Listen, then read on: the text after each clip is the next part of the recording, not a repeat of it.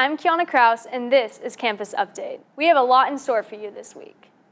As always, there's much to report in Oiler sports. Cross country's Cassie Durgee recently finished the Dana Hills race with a time of 17:22, clocking in as the fastest girl in Orange County.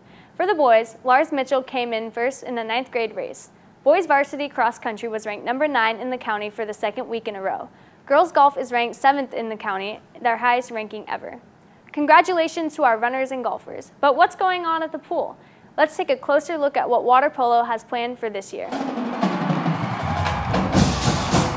I feel that our varsity water polo team is in good shape and go on to dominate Sunset League and CIF. Our main focus just on playing concrete, solid water polo, making sure we're mentally aware of everything that's going on. Once season comes around, we'll have a game at least once a week.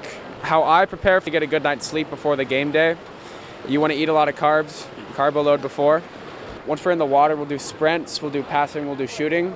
We'll have a meeting before going over each and every team, their skill sets, their strengths, as well as what we need to do to counter their skills and strengths.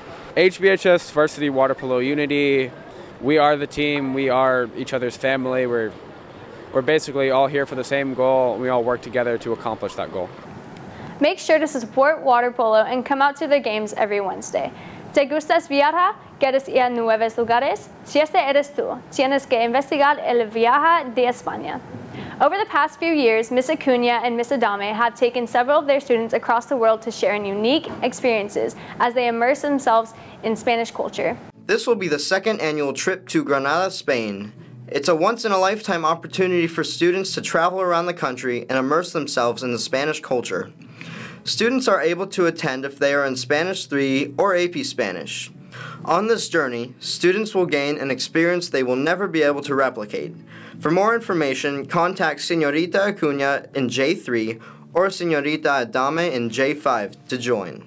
That sounds like an extravagant trip, but why not take a moment to celebrate our own local history with the next APA main stage show, City of Angels. It's a musical theater, but one of the more rare kinds, a musical comedy that takes place in the glamorous days of 1940s Hollywood. Here's an exclusive behind-the-scenes look at how the show will play out.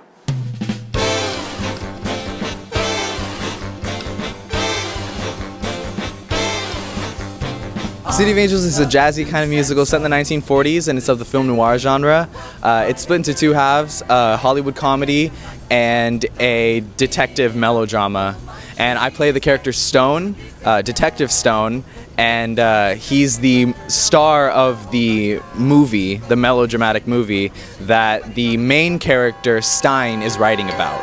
Girls don't vanish infinite. Throughout the whole story, Stein is writing the screenplay that's based off of his book, but the movie producer Buddy keeps changing the script and making it really confusing, and things happen within that, and it's like a story within a story, but in the end, it's a really, really good show that everyone should go see. Tickets are $22 for adults and general admission, and then $16 for students and seniors. If you go to Huntington and have a ID, it's $5. City of Angels will be performed the weekend of October 16th through October 18th, and also the following weekend of the 23rd through the 25th. Speaking of the arts, Huntington Beach High School alumnus and renowned artist Ed Templeton has brought a collection of his work that will be on display locally at the Huntington Beach Art Center. We talked to a student who recently took part in the exhibit to tell us about her experience.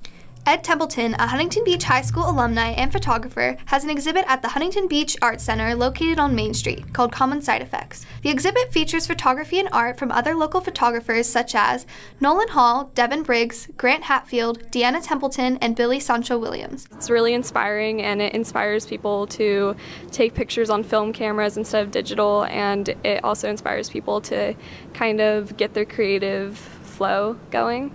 The Art Center is open Tuesday to Thursday from 12 to 8, Friday 12 to 6, and Saturday 12 to 5.